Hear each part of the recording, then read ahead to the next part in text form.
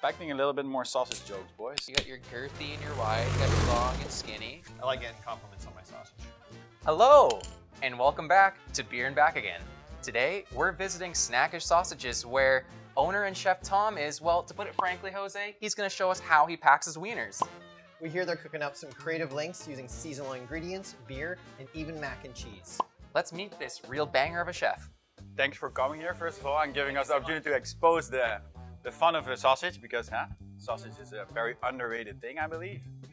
So yeah, welcome and let's go for it. To give you a little bit of a backstory where Snackish comes from, right in between the pandemic, the stuff we all lived, we went to Tofino and we were looking at the ocean, me and my wife, and what are we gonna do? Like, we have to get a little bit more creative. And actually, my wife drew a sausage in the sand, and I said, like, that's what we need to do. We need to start making sausages.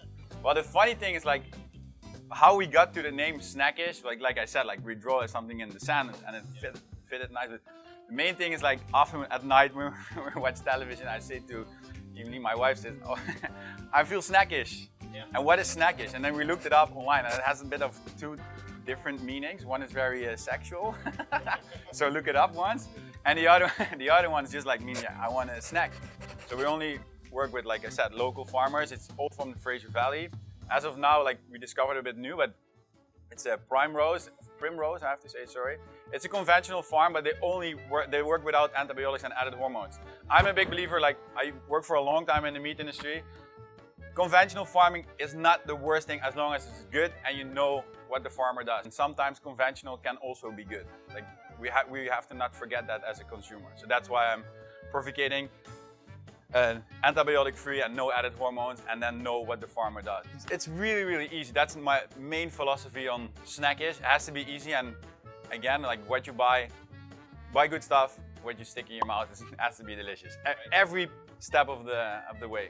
So we use, like, really basic salt, pepper, garlic base on the meat, and then we go from there and make the funky stuff. So we do mac and cheese. That's basically one of our famous ones. Yeah, we're gonna see later more on how that works. And then we make one today that's a bit like a special one, like we decided. So it's gonna be foie gras,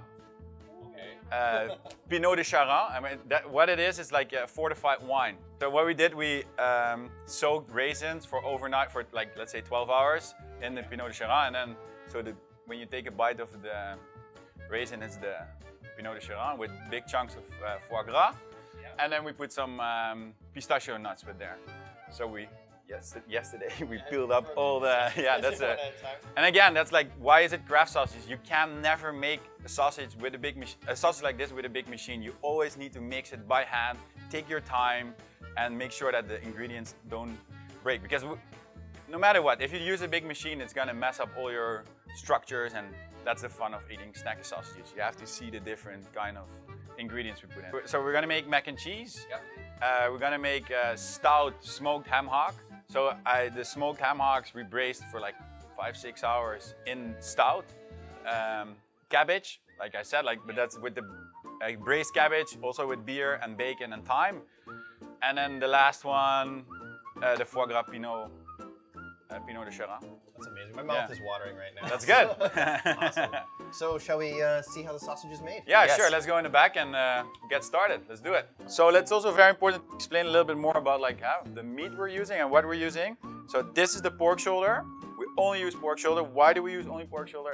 It has the most, like, marbling, and it's just fatty. If you use too much lean meat in your sausage, it's gonna be super, like, not pleasant to eat. So that's the reason why we only use shoulder. And then in the shoulder, it's really easy. As you see here, shoulder. This is like the neck, goes to here's the head. This is the loin. So here's like your pork chops. And then you have two pieces in there. This is the butt, in French is the échine. It's my favorite cut in the pork. I'm gonna show you something really nice.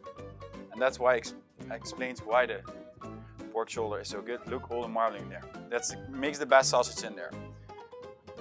And then for the grind, it doesn't really matter, but we cut it like in cubes like that.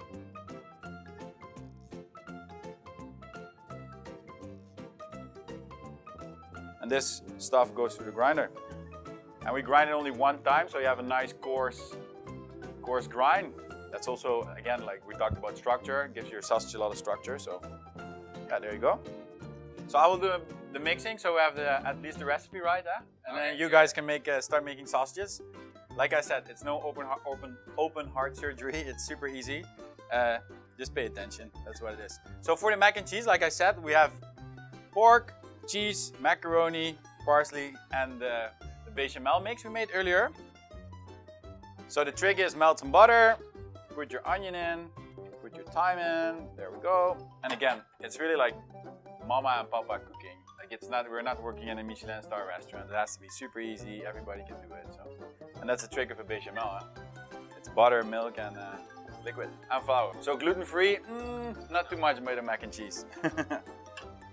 Then the trick to give it a really good mac and cheese flavor, like the richness of the mac and cheese, is smoked paprika. So this is your roux. It's very important with the mac and cheese that it's a thick bechamel. If it's too creamy, mix it with the cheese and the sausage explodes real quick.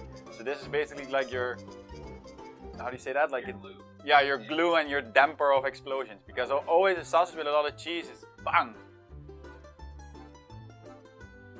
And then you're ready to go. That's your bechamel. So what I like to do, like I just pop everything in and then just mix it. I have this is the, like I said, the base. So it's salt, pepper, garlic, and oh, there you go. So there we go. Makes sense. Then the deliciousness. Oh, that looks Look so at yummy. that. This is what the vitamins for the winter. And cheese. Oh my goodness. That looks so good. We're not gonna cheap out on the cheese. But like I said, like why we put so much cheese, and then if you put not that bechamel mix, it's gonna be like super soft when you cook it. Right, yeah, that makes sense. And then Oh my god. macaroni. I'm not gonna put everything yet, just in case. There we go. And of course, The parsley. so when kids eat it, they think that they eat something green. And we mix again. Like I said, like we're making craft sausages. So as you see, like if you ask me, like how much of this is in there exactly, how much of that is in there, I'm gonna be honest, I don't know. That brings it back as well. Like you can't make these kind of sausages on like 400 or 500 kilo batches. So yeah, that's the mix. Sorry, mac. Haha, that's funny. Oh, Ooh, just that smells amazing. yummy.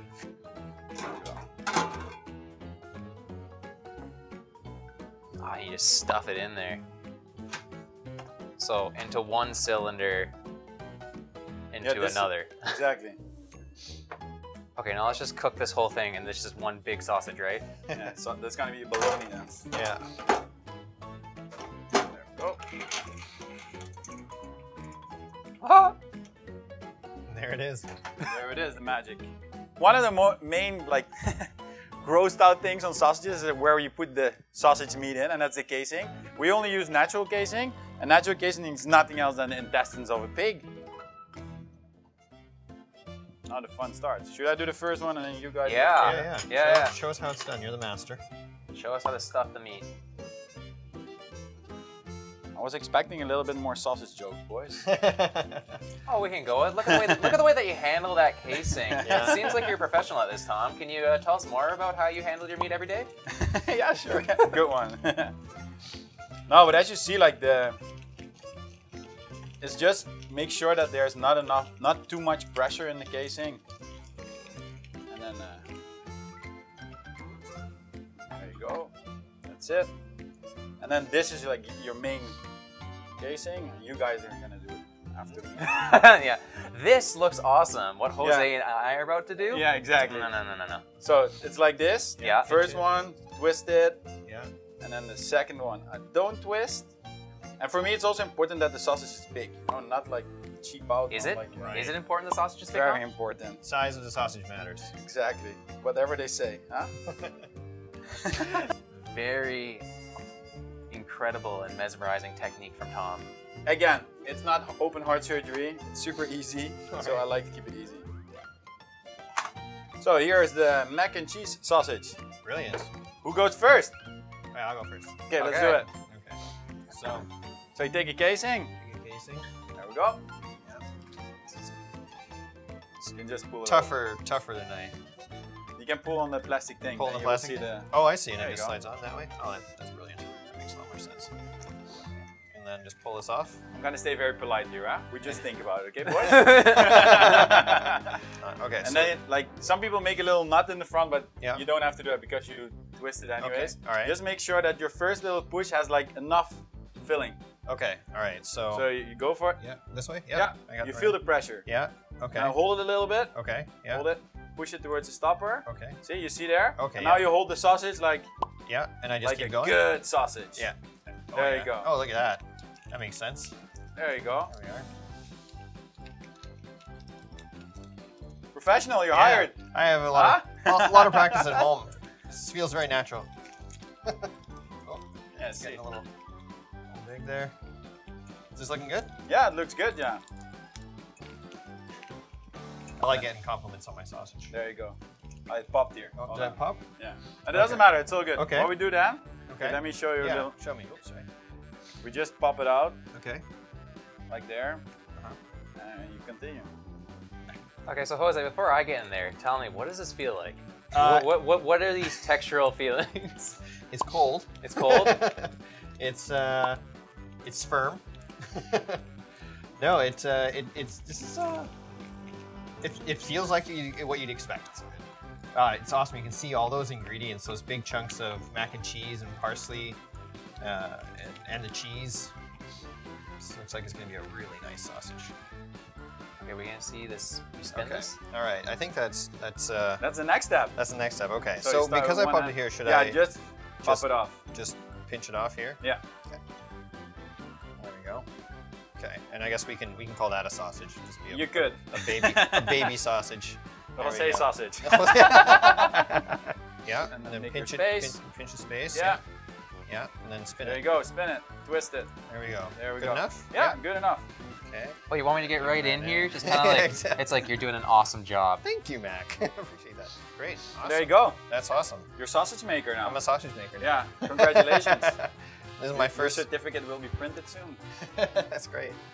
So I've seen the professional. Yep, you've definitely I've, seen an amateur. I've seen the amateur. We're gonna take my skills, and we're gonna see how I hold up against handling meat. It's gonna be a good day. Competition is on. Meat handling competition. Go. Okay. Now you have to keep your finger there so it doesn't go out. Yeah. Push a little bit towards the stopper. Whoop whoop. Yeah. Give yourself some time. Yeah, there you go. And now you hold it there. Hold it like that. And then you This. feel the pressure. Oh, okay. I see it? understand. I understand. You kind of just hold it at end. You don't want too much to escape out at once because there's a lot of pressure building up in the casing. Yeah, you can really feel the pressure build. Yeah. Yeah. Yeah. Now you just let it go. Come on, boy. Get in there. Well, it's just like you said. Everybody's a little different. You got your girthy and your wide. You got your long and skinny. It's so mesmerizing. Even the feeling in here is just, I don't know what to say. Think it's good? If you think it's good, I go have for it. no idea what I'm looking for feeling here. It's all about the feeling, huh? Yeah. Okay, gotta get like, First one, I always do like that. yeah, Yeah. There you go. like that, and then we made a puppy like that. Whoop. Come on. Come on. Spin for me. Make a little bit more space. How you're handling your sausage now. Yeah. Huh? I'm a little, Professional. I'm a little Sausage. aggressive. Do you feel pressure?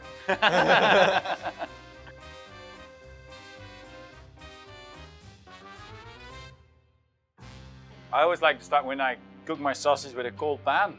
You're not cooking a steak where you have to be like super precise with the cuisson inside. No, it's to be delicious. Sorry, it's not so fast. Go this way. But it takes time. It takes time to do something right. Exactly. When you're cooking these guys, do you do anything else? You put a little bit of butter, a little bit of oil? Just or- oil. Just a little bit of oil, Yeah, that's cold it? pan and oil, yeah. And then, of course, you can also choose to use butter. Yeah. Whatever you like. Okay, you're really letting all those ingredients that you put into the sausage shine through this way. Yeah. Yeah. There we go. one was yours and which one was his, huh? The big one or the small one? I know Max is bigger than mine. See, and that happens. It's actually fun that it happens now with the mac and cheese that you guys made. No, I'm joking. But if you twist it good, you see that there? That's what happens. It doesn't really matter. It's just not as sexy as a sausage can be, you know? Oh, look at it. Just like the cheese and the bechamel sauce just like starting to ooze out a little bit. Oh. Yeah, so what I'm doing now, like I just give it a little bit of color, pop them on the rack, and then we finish them in the oven. This is the stout one. So the stout one, this is the stout from Black Kettle. This has got the smoked ham hock. And what else was in this? A little bit of parsley. The big difference in this sausage is like with the cabbage, I don't have to put extra beer because the cabbage is all like drunken up by the beer. Yeah, exactly. Ah, de crème de la crème.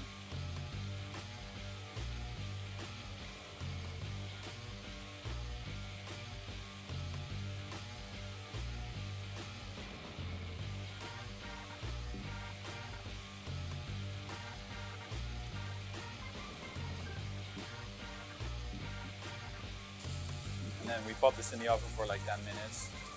Ready to go. So this is my favorite part. The aprons are off, the hands are clean. We get to see what the sausage looks like cooked. We saw you preparing it in the pan. Let's dig in and try some. We start with the first one. That's the Black Kettle one. We call it the Black Kettle one because that's the one on our menu. But that's braised cabbage in their pale ale, thyme, bacon, and that's it. And then we have the other ones. Start in the front there.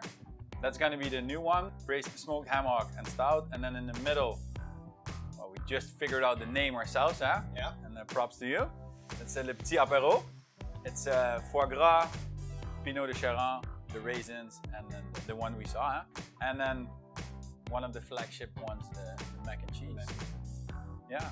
And then I guess we drink some beer with that, and there we go. So, you know, we've kind of got everything. And you were saying that your favorite part is at the end when we get to see the finished product. Yep. My favorite part is we get to eat. Let's do this. Let's do it. Right. There you go. So this, go for it. This is the pale ale. Pale ale one, yeah. Pale ale one. All right. So what kind of beer are we gonna have with this then, Mac? Oh my god, I just want to eat it. You want to make Go me for make, it, you go want to for make me make, yeah, I'm not going to make for beer it. decisions right now. This is food. This is food on the line. All right. Oh my god. Is it doable? Oh wow, that's delicious.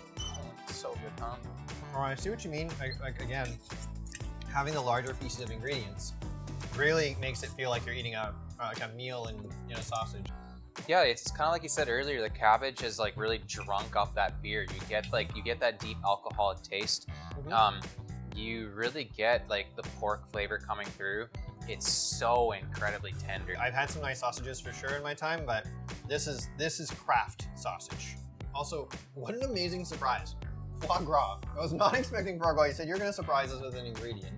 And I thought, oh, I don't know, maybe he'll find some different type of beer or something like that. Yeah. But to know you came up with foie gras and how do you say that again? The Pinot de Charan. Pinot de Charan. Yeah. You made a good mac and cheese sauce, boys. Cheers, huh? Yeah. Salute. Cheers. Proost! Like we Skål. say. Skål. We've got two delicacies here. We've got the delicacy of just an awesome food, and I mean, these are also sins. It's the sin of alcohol, and it's the sin of just like gluttony. Yeah. There you go. And it's just, I love it. This was great. Honestly, Tom, Yeah. thank you so much Thank for you so today. Thanks again. This guys. was incredible. And like I say, the door is always open, so keep following us, and we see each other again in a couple of years. Huh? Excellent. Yeah. Sounds Yeah, good. for sure. So, Thanks a lot. next time you're feeling snackish, look up Snackish Sausages. Stick around, folks, and we'll see you next time. Cheers. Thank you. A journey through the darkness, through the deepest and the hardest. I wear the scars like tattoos, every single break and bruise, so I know what the cost is. I'll go through anything to get where I wanna be. Nothing you throw at me